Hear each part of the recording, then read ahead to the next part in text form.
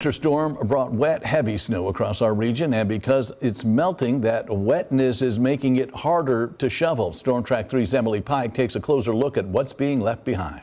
I'm here in Carterville, Illinois, where we're still dealing with some of that slick mess. Now, a lot of you probably want to get out there and shovel, and whether you're in southeast Missouri or southern Illinois, you're probably still seeing some snow on the ground.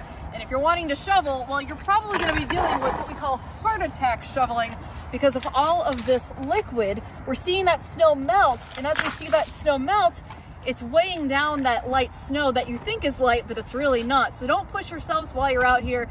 This can, just in a few minutes, become very tasking on the body. Now, the other thing to notice are the trees behind me. Now, of course, these ones look rather clear as the temperatures have allowed that to melt, but there are still some areas along back roads where you're still seeing all of that snow weighing trees down, and so we're still seeing some power outages out of that. So just be careful, especially as we go through the night hours, and try to shovel today before the evening temperatures refreeze this all again and it becomes thick layer of ice. Sending it back to you.